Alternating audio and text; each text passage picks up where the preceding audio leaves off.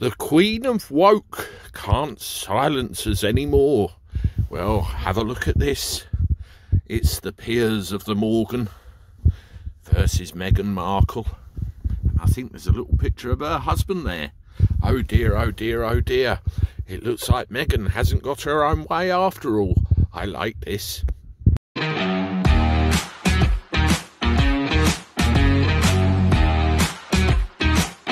How do everyone? Welcome back to the channel for a Thursday. Hope you're doing all right.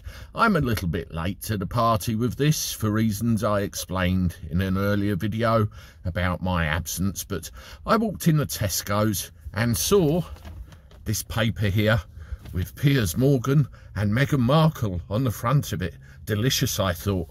I don't usually buy the Sun. In fact, I haven't bought the Sun since they messed around and changed what you used to see on the third page. Yes, I know I'm a dirty, stinking pervert, but so are most other men, so there you go. Anyway, back to the plot. Piers Morgan, as you know, had a wee little problem. He had this nice little cushy job on Good Morning Britain. He was challenged over his opinions on Meghan Markle. Apparently wasn't able to say what he thought, that she apparently is a liar and is deceitful, with various things that comes out of her mouth that have all been since fact-checked. He walked off set, only to return a short moment later. Later on in the day he left because he was asked to apologise over his comments and refused to, and rightly so.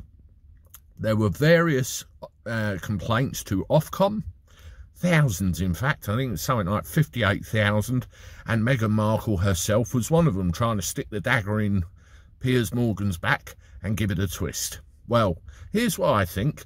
Whoopee fucking day. Look, Piers Morgan, my opinion is differing with him. There are certain things he does on the television that I like. You know, oh God, I can't remember the name of it, but you know that show where he went and interviewed the career serious criminals, you know, the murderers and all the other types. And, you know, programs like that I thought were quite cool. But one thing I cannot stand is the bloke's interview style. He'll sit there with his pompous big mouth, won't let them answer the question that he asked them 20 seconds earlier, cuts across them, and is generally loud and gobby. That side of him I can't stand. But that being said, he's entitled to an opinion, a lot like everyone else. If you have an opinion, you should be allowed to freely express that opinion. It's enshrined in our human rights, and it should be something that everybody is allowed to do and get away with. Equally, people are allowed to be offended by your opinion. It's called life, and if you can't understand that, get a life. And what this Ofcom ruling does is scores a very big victory for those who believe in freedom of speech. Piers Morgan, Alex Belfield, me, everybody, everyone in the planet, they're entitled to an opinion. And while we should exercise some tact with certain things every now and again, you're allowed to say what you fucking well think.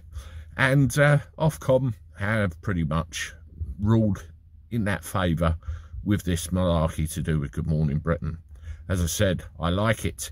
The only thing I don't like is it kind of takes the shackles off that Piers Morgan character, and I wonder what the hell he's going to do next.